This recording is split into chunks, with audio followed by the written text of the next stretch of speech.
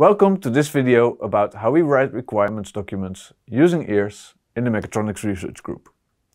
In a previous video I explained ears, the easy approach to requirements syntax. If you don't know what ears is, I recommend to first get a basic understanding of the ears syntax before watching this video. Within this video I'll explain how we describe user requirements and how we set up our requirements documents with a division between functional and technical requirements. You can use this video as a reference if you start working on requirements within the Mechatronics Research Group, or you can use it as an inspiration for your own requirement documents. So let's get started.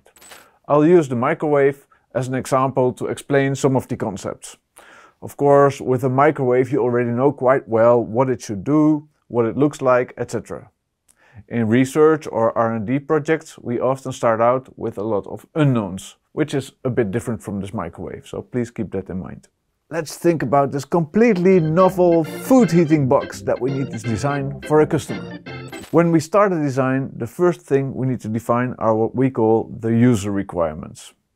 So you have to think about the stakeholders first before writing down what you will design. The first stakeholder that pops up in your mind is the user, but for a good design you have to think further than that. For example, who maintains or sells or recycles the device.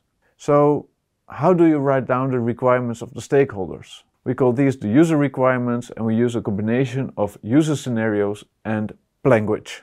In user scenarios we describe in a piece of text or a flowchart how the stakeholders will use the product.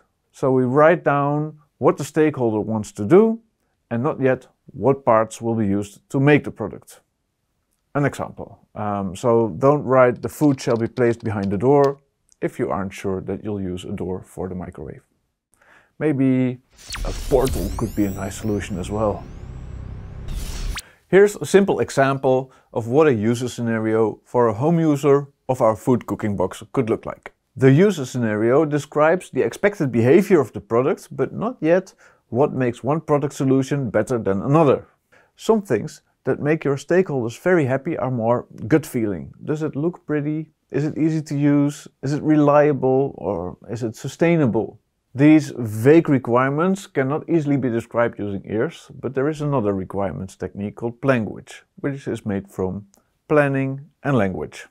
Planguage. Just like ears, Planguage is using structured language.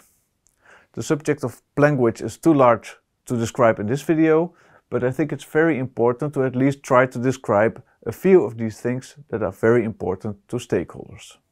So now that we have a picture of how our product will be used and what makes the stakeholders happy, we can continue to the functional and technical requirements for which we will use ears. So now I'll take you along on how we would make requirements for our microwave food heating box.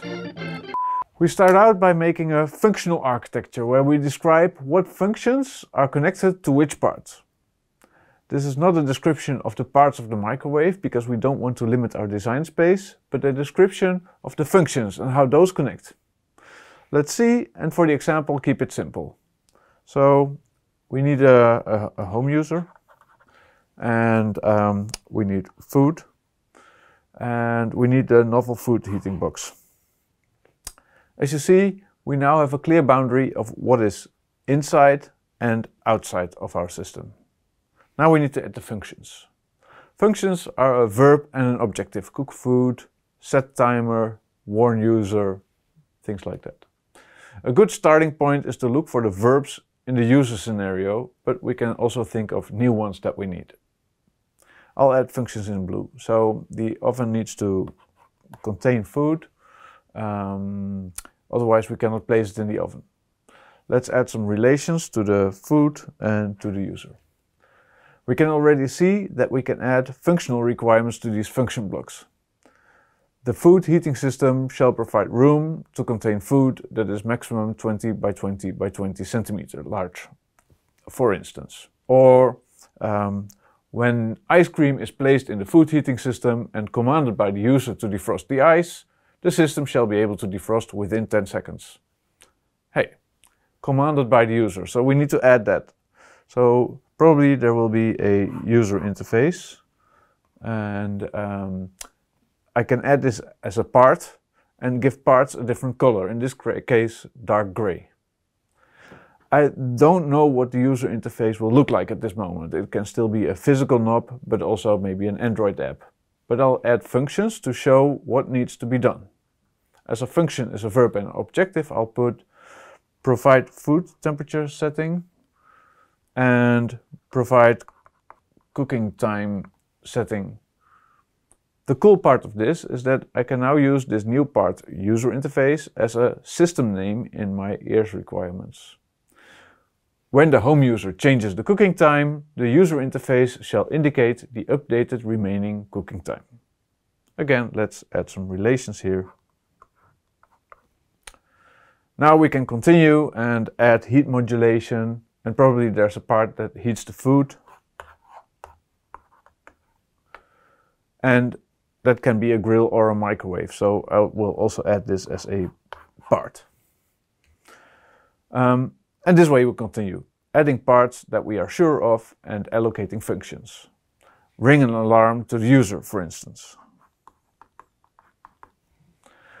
We try to use functions where possible, but if we're completely sure that we're going to use some part, we're just going to add it to the architecture as a part. For instance, although I really like portals, we're just going to use a door. The door is there for a reason, so I'll place its functions here.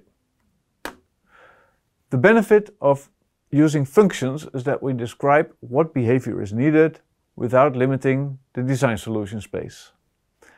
The benefit of using components is that it's easier to describe what parts we are already sure of that we will use.